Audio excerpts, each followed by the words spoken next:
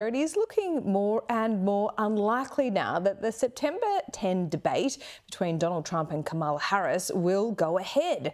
The Republican presidential candidate took to his Truth Social platform to accuse ABC News, the network hosting the debate, of being biased in favour of Harris. Joining me live is former White House Chief of Staff and now Bondi Partners consultant Mick Mulvaney. Mick, great to see you. Look, I would say that the rules have changed on Donald Trump, and he says the rules should be the same as the first one. The fact that he's complaining about it so loudly and doing so on Truth Social is really, why is he declaring his hand here?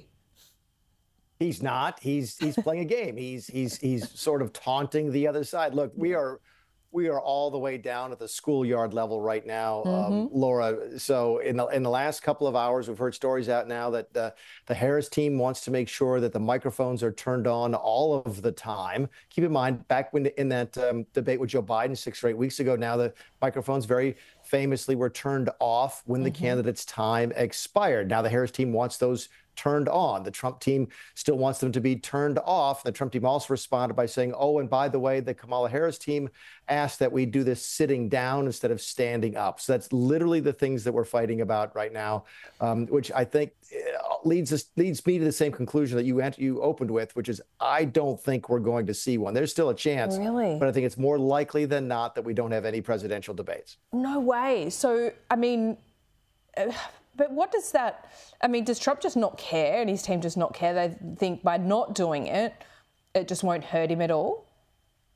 No, I think I think both sides are sort of on the same page. Kamala Harris is doing very well. Keep in mind, she came out of her convention last week, got a little bit of a bump. There's new polling data out tonight that we might get a chance to talk about that shows her leading in several of the swing states and has a 58% chance likelihood of winning, according to this pollster. And it's a pretty good poll. I've taken a look at it. So if you're winning, you don't want to do a poll, don't want to do a debate. I'm not sure Trump wants to do a debate because I think he sees this as more of a turnout election. He's not trying to influence any undecided voters to the extent there are any at this time. So look, it's been a bizarre election cycle. How many times have we talked about it? We've never seen anything like this. And we may well go into November without having a single presidential debate. Yeah, that's quite extraordinary, isn't it? And in this day and age, at the end of 2024, the debates don't matter so much because, my caveat is this, because very few people will watch the entire thing, but what millions of people will watch is any viral moments or mistakes that come out of those debates. So I don't think either leader would mind if they didn't go ahead, but both of them want to present it as if it's out of their hands and the other guy or other woman is making the decision. I find that really interesting. The other thing I find really interesting is Robert Kennedy Jr. pulling out of the race. That's not the interesting bit, but supporting Trump. I guess, they're both from a long line of privilege and money.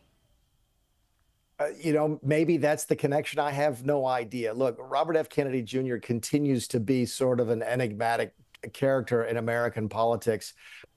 When he announced this week that he was going to drop out of the race and endorse Donald Trump, he also commented that, oh, and by the way, Donald Trump had offered him the vice president slot in exchange for doing that, even hinting that that meant today and not 6 weeks ago before J.D. Vance was the vice presidential candidate for the Republican Party. So it just continues to get more and more bizarre. The bottom line is this. The Trump team seems to believe that the Kennedy team was hurting Trump more than it was hurting Harris. And the Kennedy team seems to agree with that. They seem to have come to the conclusion that they were actually going to help Kamala Harris, and they're not interested in doing that.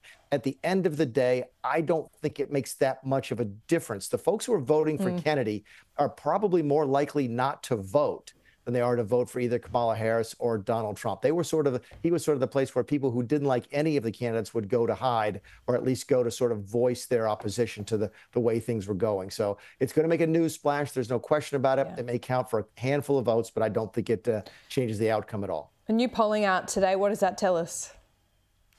Kamala Harris has had a really, really good 6 weeks. It's been just bizarre, LJ. I mean, it just has to go from a vice president that not that many people knew with an approval rating in the low 30s as recently as 6 months ago to leading nationwide by 4 or 5 or more points and even leading in those critical swing states, Pennsylvania, Michigan, Wisconsin, even maybe Arizona by more than the margin of error. It's been just a tremendous burst of momentum from the Kamala Harris campaign. So, look, if the election were today, she would likely win. That doesn't mean the pendulum's not going to change 2 or 3 times between now and November, but she's had an extraordinary 4 weeks. Right now, the election is hers to lose. Seems like it. Mick Mulvaney, always good to talk to you. We'll check in soon.